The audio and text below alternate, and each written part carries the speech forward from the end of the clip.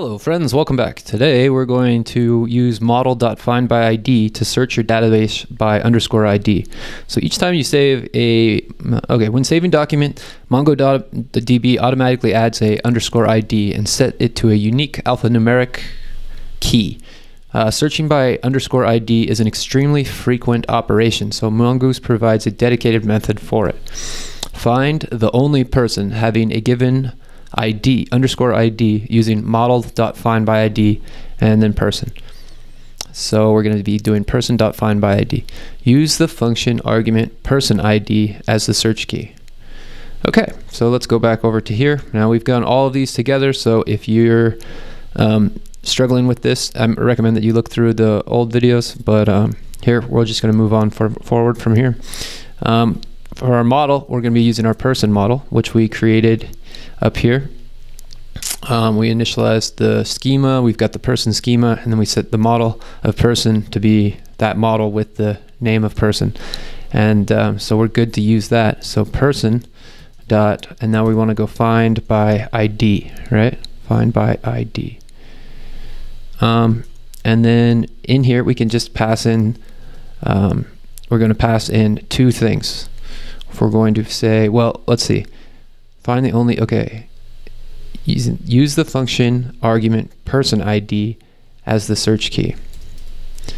So we're going to pass in an object, and we're going to pass in, I think we should do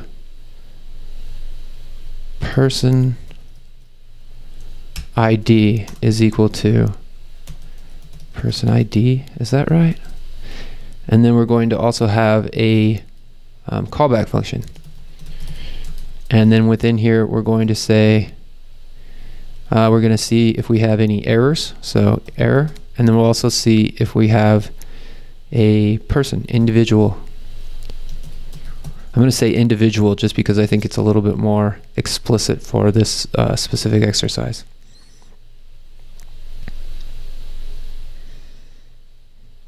Okay, and then because this is a callback function, we need to have what we're going to do in the meantime.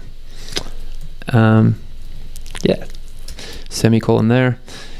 Now we want to move this done function within our findById, and once, first off we want to check for errors. So if there's an error, we want to return, because we don't want the find to run through, and we return, and we'll just log to the to our console what that error was, so we can see it if we have problems. And if there is no error and we found the individual successfully, we'll just return the individual, as that is what the done function requests of us. So I think that we should just make this ID actually. And I'm not exactly sure about that. So let's stop the server and then run it and see if everything runs properly. This will tell us if there's any syntax errors. And it says that your app is listening on port 3000, perfectly fine. So if I come over here, what I want to do is take my URL that we're working with. You could test the URL by yourself as well, but we're using API calls, so it won't show up anywhere like that. That just shows you that it's working. And so we can enter that in here and run the tests. Okay, seems like I did something wrong. So it seems like I did something wrong. Let's go back to here and take a look at this. Person find by ID. Okay. Come to think of it, we might not need to pass in an object here at all, because we have such a specific code coming from there. I think if we were to search find by ID, all you have to do is pass in the ID. So here's a good example of what we're doing. We just pass the ID here, and then we've got our fallback function. So yeah, all we need to do is just find by ID. So we're passing in the ID, the person ID. And let's stop the server and rerun it. And then head on back over to here and resubmit it.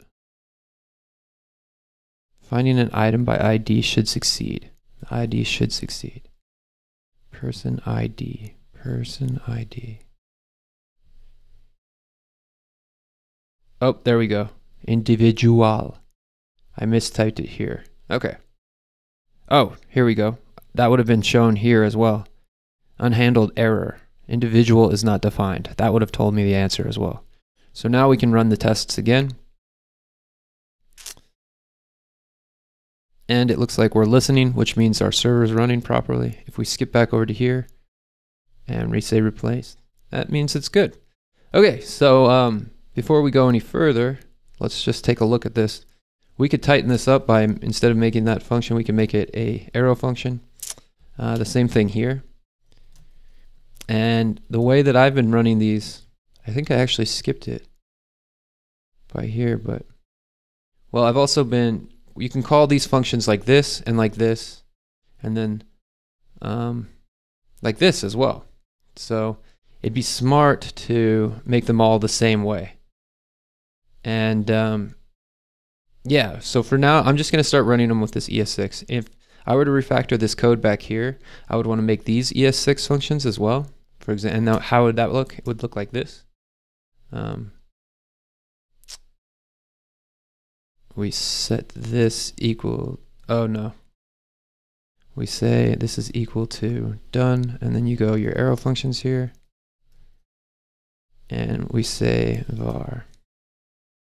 And this would still pass all the tests. So that's what I would do. Yeah, and so we've refactored here a little bit. Person find one, error.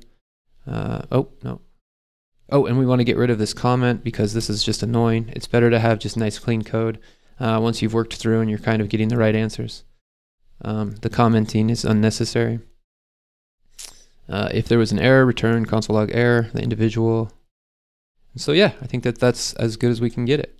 I'll just rerun the server just to ensure that we've got it all running properly. And rerun the tests. Looks like we're good. So hope you guys enjoy this one. We'll see you in the next lesson.